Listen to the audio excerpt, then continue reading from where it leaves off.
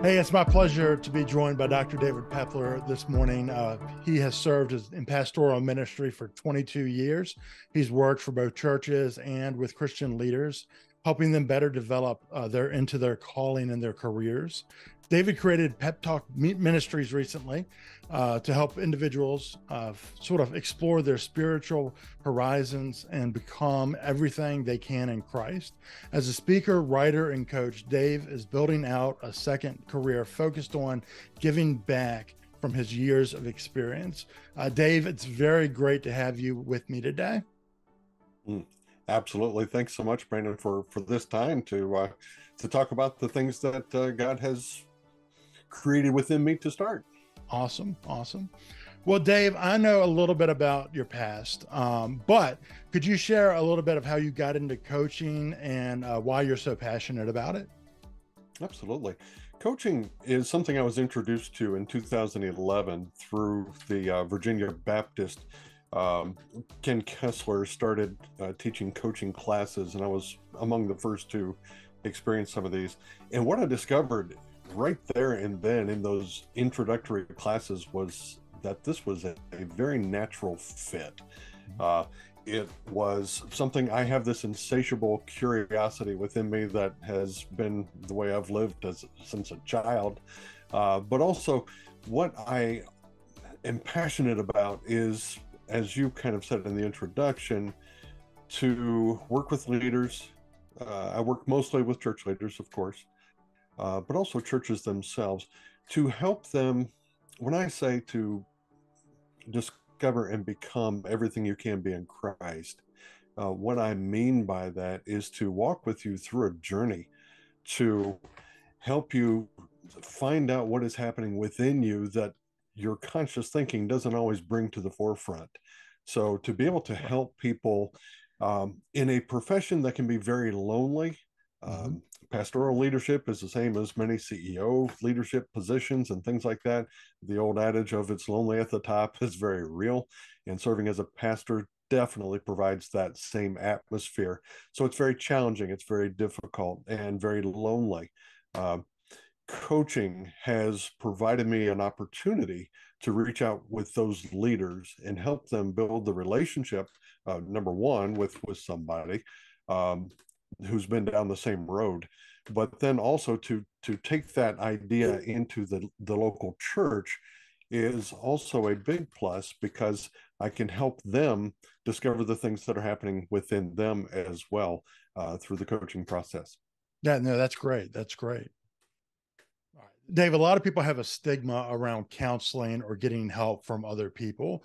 What makes coaching different than counseling, and why may it be a better fit towards helping leaders get help? Well, absolutely. That's a great question too.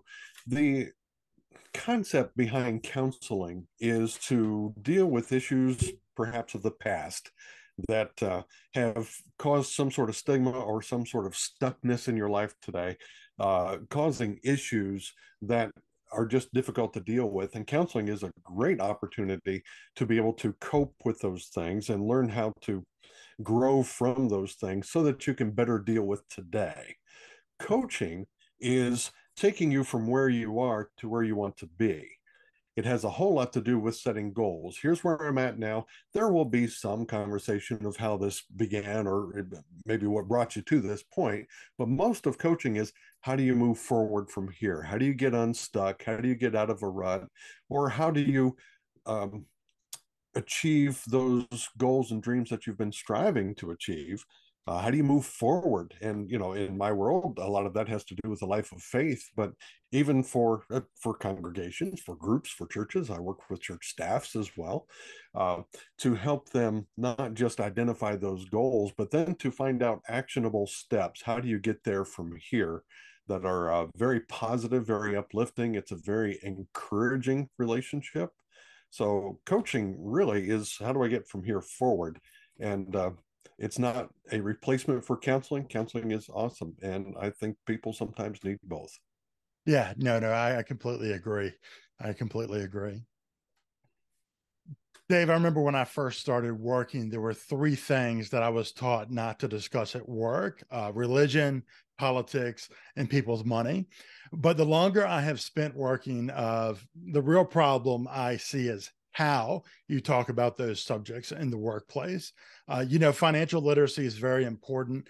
And I spend a lot of time, working with people when it comes to either financial literacy or when it comes to, protecting their assets. I think we're beginning to see a similar trend in spirituality as well. You see things like apps like Headspace, encouraging meditation in large companies, breathing exercises, and things like that. How do you see your spiritual coaching integrate into workplace or with leaders more so now? Well, I tell you, and it is especially for the Christian leaders, pastor or just a Christian leader serving in the workplace. One of the things that is very challenging right now is how to exhibit your faith in a world that is not necessarily open to it. Mm. Um, and to be able to bring the coaching process to someone to help them discern what are best approaches when it comes to living out your faith, which is going to be maybe even more important than the way you share it. If you're living it, that is a way of sharing your faith as well. So a lot of the coaching that I've been involved with helping leaders is to help them find that balance, that spiritual balance, as well as work-life balance. It's amazing how many people that I work with that some of our conversations will turn to things like time management. I don't even know what I'm doing, how to function, things like that. For the folks who are leaders within the corporate world, theirs is the issues they face with their spirituality frequently are, um, how do I bring that in? How do I exhibit it without being over the top and trying to proselytize at work or things along those lines? How can I best be that example of what a believer is going to be, even though I have to make some pretty heady decisions? I have to sometimes do some things that are certainly not pleasant. Uh, but how do I live out my faith in such a way that in our terms, we would say God is glorified by how I conduct myself as a leader. Sure, sure, absolutely. So, Dave, you mentioned openness just a second ago, and I just had a conversation with my 15-year-old son about the five major personality traits, and one of those is openness and closeness. And it makes me wonder, how do you work with people that maybe are innately or personality wise more closed versus open? Because we know that a lot of people, just personality wise, do fall Mhm. into that closed category. Absolutely. I love that question too.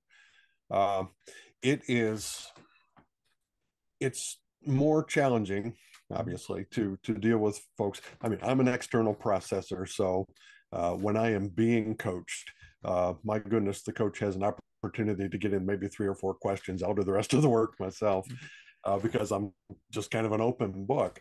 But when you deal with people through the coaching relationship, when you deal with people who aren't used to being so candid, uh, the challenge becomes, and this is part of the coaching training that we do and things like that too, to come up with questions that are probing, and yet at the same time they're not attacking. Uh, Sure. we the last thing we ever want to do is to put someone on the defensive. Um, so that's why we coaches generally don't use the question that starts with the word why, Okay. because that can be kind of a question that puts someone on the defensive, and that's not where we want them. So what we do is the powerful questions we ask are the ones that cause the most thinking, um, but then to also help the client to be able to express what it is that they're thinking. So it's a matter of good questions, but quite frankly, there's something else behind that too. That there has to be a sense of genuineness from the coach. The coach has to have that compassion for the person they're coaching, to be a good listener to be able to understand, pick up on the little things that are being said along the way and say, could you say more about that? Yeah. Or Yeah. something along those lines. So the compassion, the good questions, and just the listening skills alone are usually the strongest tools that help someone who is a closed person kind of come out of that shell a little bit. Not with dramatic changes, but still, it helps them with their processing, which leads to a better coaching conversation. Now, Dave, if I was to start in a coaching process with you, what is it that I should expect during the initial process? How would you get started with somebody? Sure. Well, the very first thing we do is just have a conversation about what coaching is, what coaching is not, to kind of help you get a grasp on what we're dealing with. Again, kind of the comparison with counseling Right. and mentoring, which is also kind of relying on my past experience to help you cope with today. Mhm. And so to differentiate what coaching is all about, but then also to talk about things like confidentiality. Um, a coaching relationship is something that I would treat you very much as if it was a counseling relationship as well. I am not going to say anything to anybody about the things that we have in our private conversations. Um, Unless, of course, and just like in counseling world, if you say something that is going to indicate the chance for harm to yourself or others or things like that, then I've got to do what I've got to do with that. But otherwise, I mean, I don't even tell other people who I'm coaching. Now, Right. I encourage the people I'm coaching to, sure, feel free to talk me up as a coach, and that would, the more people I can help, the better. I Right. mean, that's what I'm in this for now, is to help people as they continue to move through life and grow in their faith. Um, so the we initially just have a conversation to talk about all of that, as well as just to get to know one another. Yeah. To learn some of the ins and outs, and maybe do a couple of assessments if possible, if the person feels like that's important, to talk about maybe your Enneagram or Myers-Briggs, or things along those lines. But the initial conversation is something that I just find to be critically important, because it gets us off to a good start. And we'll talk about what are maybe some of the topics you would like to be coached around, or what is the general overview of, where are you stuck, where do you want to be, things like that. And then from there we schedule the coaching conversations. They're either Zoom or in person or on the phone, whatever the client prefers. Um, 1 hour conversations. And with each conversation, you leave with action steps. We'll start with the Mhm. general idea, we'll narrow it down, and then we'll take it out into, well, what can you do about it? And it's always, what can you do Yeah. about it? Right. So helping you generate those thoughts. And then the next session, we start with wherever the client wants to go, and so on and so on. Gotcha. Excellent. I know one of the things that has frustrated me between sort of the counseling world and the coaching world is a lot of times counseling seems to keep people, I don't want to say stuck in the same place, because obviously they're working through and trying to get, better and get through hard times or difficult situations. But coaching seems to have a much clearer path from trying to set objectives and then reach those objectives. How do you see that in your practice? Well, another thought came to mind as you were saying that, when you were talking about counseling. I also have friends who are in spiritual direction, Mhm. and some of the distinctives we come up with between spiritual direction and spirituality coaching. Uh, and I would put counseling in with the spiritual direction umbrella for this question. Um, those practices have to do with being.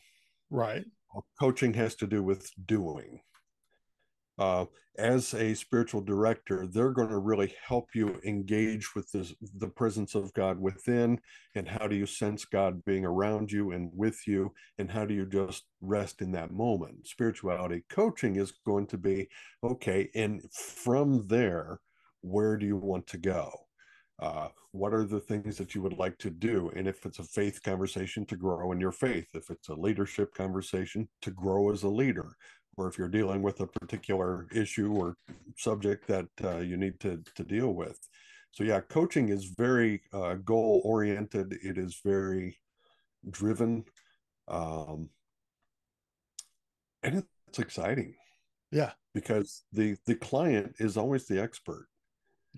You know, when we're having coaching conversations, you're the expert in this. I'm just trying to help you discover those things that are within you that perhaps talking out is the way that you're going to find them. And oh, it's fantastic to see people open up like flowers. Yeah. You know, much of my pastorate work was watching people grow spiritually, and now in coaching, and in particular spirituality coaching, it's like getting to see that more Yeah. and on a broader scale. It's just it is such a blessing to be called to do this kind of work now.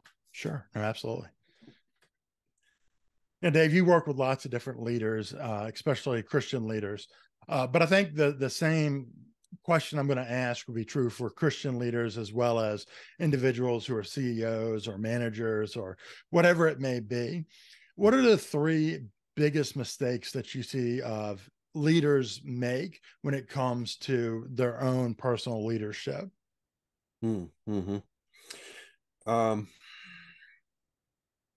the first thing that comes to mind is I've encountered way too many leaders who are ego driven.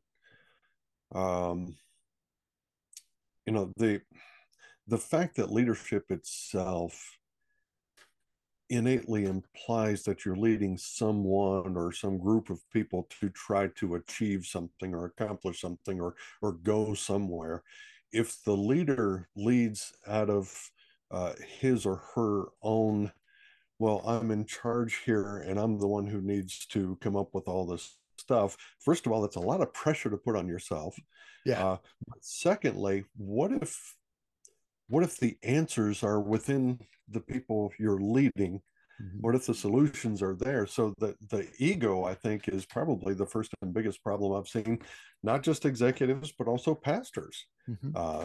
who have just come up with the idea somewhere along the way that everything must come and go through them. And I don't think that's a healthy way to lead at all. Um, which kind of leads into a second problem of the inability to ask the questions that need to be asked of the people you're leading. Uh, Maybe not so much a 360 kind of review or something along those lines, but I'm thinking of uh, if you're not communicating with your people, Yeah. uh, then what do you expect? Right. What is it you're looking for? If you're not only communicating with your people, but letting your people communicate with you, I think that's a very key and critical issue in leadership today. Uh, a lot of the things that you see that don't go well usually are the result of a lack of communication. And quite frankly, I think sometimes the ego also causes us to become so full of ourselves that we lose our compassion. Mm. Uh, I think that a driver for today's work um, in the office or in the church or wherever it is, I think if we're not driven by passion, where we sense that what we're doing matters, that it's important, and if we don't portray that not just to our people but even in public as we talk about the things that we do, uh, I think that's a critical mistake that is being made for people not to feel good about what they're doing, share what it is that they're doing, and be so full of themselves that it just doesn't matter what anyone thinks anyway. And uh, maybe that's why leadership can be so lonely sometimes. Sure. Sure. I get that. Now, Dave, I'm going to throw another question at you that comes Sure. off of this one. If you were to think about when I grew up, and I'm sure at some point when you grew up as well, we're not too far off in ages, but if we were to talk about somebody's capacity, we often would talk about things like IQ or academic standing. Uh, but in today's world, we're seeing a lot more importance given on things like EQ or emotional intelligence. And I think that that's something that a lot of leaders that maybe grew up a generation ago are struggling to pivot on. Do you have any thoughts on that, and how you sort of help support leaders who maybe are going through that transition of perspective? Mm-hmm. Well, I believe, and I like that question. I believe the most effective leader is an empathetic leader. Uh, I believe someone who leads with their heart as well as their head is going to be the leader that is followed more freely than anyone else. Uh, I believe that um, if we don't have that sense of compassion, now I'm not talking about being a doormat for people to run over you or things like that. But even in management positions, part of the connection with the people that you manage, or the people that you connect with, a client relationship, either way, no matter what the relationship is, I think what the world really needs right now more than anything is that EQ, is that okay, how can I best relate with you, but also how can I do it in a caring kind of way, to show that I believe what you're doing is every bit as important as what I'm doing. And how do we partner together? How can we do this in an amenable way that is going to benefit everybody, not just the people we're connected with, but also the people we all lead, no matter where our circles go. And that even trickles into things like family life. Right. If I'm an uncaring parent, for example, um, my children and I are going to have a strained relationship for the rest of our lives. Um, I don't want that for anybody. And I apply that. I think that that is best applied to leadership, um, through the lens of my responsibility is to help others grow. Mm-hmm. And as a leader, if I strive to help others grow, then I'm not just doing a good service for them or to them or with them, but I'm also providing a good service for myself. Yeah. Because maybe it's because I'm at the age now where things like legacy are coming into mind. Sure. Uh, but still, it's one of those things where that's one of the things that just drives me. Am I leading in such a way that others are growing as a result? All right, Dave, I'd like to ask people a question about what they're reading and what it has been, sort of showing them or helping them grow as a leader. So that's going to be my question right now. What have you been reading recently that's helped you grow as a leader? I'll tell you, one of the things that has fascinated me recently, and I'm not just reading the book, I'm getting ready to do some teaching with it, is Patrick Lencioni's um, Working Genius. Mm-hmm. Um, it's kind of a way to find your strengths. There used to be a thing called Strengths Finder. Yeah. Now it's called something else. But to help people not just find their strengths and lead from those, but also to find the things that they can do well, but it's not necessarily their top gifts, and also discover the things that are just, this is not my lane. Yeah. uh, this particular book does a fascinating job of breaking that down into 6 categories, um, to help folks discover. There is an assessment. They've got an online assessment. There's a fee for that. Of course, there's a fee Right. for most everything. But what I'm discovering, though, is as people are seeing this, the relief they're feeling, um, as I've used this. In fact, I'm getting ready to use this for a church staff retreat. Um, but the relief they're feeling of not feeling the pressure to do the things they know they're not gifted at. Yeah. So for teams to develop, I see this as a really good resource, a great tool to help teams not only learn how to function together, but also to discover, are there any blind spots where some of these gifts are Right. are just absent in the team? So how do we cope with that? But it's a fantastic resource. Working Genius. Yeah, that's great. That's great. When you said that a second ago about things that maybe they shouldn't be doing, I think back on one of the quotes that resonates with me a lot as I work. That was Steve Jobs famously said that I'm more of I'm more grateful, or I'm more proud of the things that we said no to than the things that we actually made. And I think that's just, a very wise statement from a guy who maybe sometimes wasn't the most emotionally intelligent person. He certainly understood, the power in saying no and knowing your own limitations. So I think that's a good word for us. Well, I tell you how that's working in my life right now. Uh, the last church I served as pastor, it went through a process of that resulted in a closure. Uh-huh. I helped them through a discernment process, and it led to them passing the torch to another congregation Yeah. and disbanding as a congregation. It was a very sad tale, but it was also a very powerful kingdom story. And when that happened, when that transpired, that was the opportunity I felt God gave me to start Pep Talk Ministries, Mm-hmm. so that I could work with coaching and consulting and all these things to help. And I've got a book that'll be released very soon about that. Um, but the primary thing that I've discovered is the importance of being true to your calling. Mm-hmm. Um, I have had other churches approach me since that time and ask, in fact, one just recently, would you consider being our pastor? And it is absolutely critical for me to say no to that, because I do know now beyond doubt that my calling is not to do that anymore. It is to help the people who are involved with that. Right. Um, so yeah, much like Mr. Jobs did become fond of saying, no became a critical word for me too. Yeah. No, that's great. All right, Dave, I'm going to give you a parting shot here.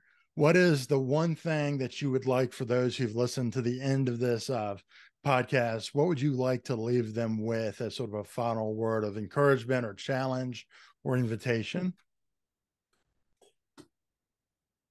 In a word, breathe.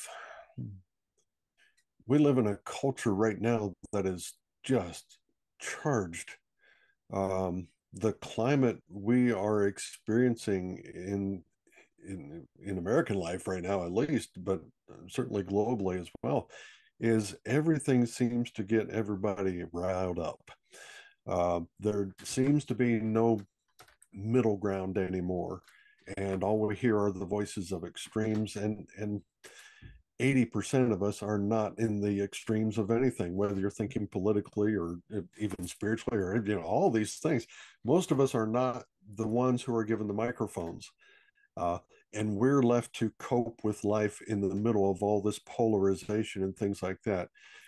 This world right now needs people who are just breathing, who are, the old calm, cool, collected. We need some level-headed leadership to be able to help folks to understand that the extremes have always been there and they're always going to be there, but the rest of us just need to continue functioning and understand that the world isn't going to end because of what this group says or that group says or things like that.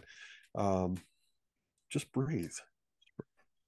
Well, excellent. Well, we all can take that advice and just simply try to breathe and be present in ourselves. And Dave, I want to once again thank you so much for joining me today and taking the time to share with our audiences. And I wish you the best. If people want to get to reach out to you, or to learn more about the book you're writing, or want to look at coaching as an option, how can they reach out to you?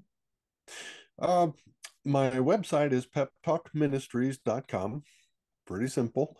And everything is on there, how to reach me, how to connect with me, how to schedule appointments, and things like that. Social media, I think, let's see, I'm on, I think, everything but Twitter. Okay. uh, but Pep Talk Ministries LLC would be Okay. the easiest way to find me. Facebook, Instagram, LinkedIn, things like that. That's the best way. Excellent. Well, go check him out. And Dave, once again, thank you so much for joining us. And take care, bud.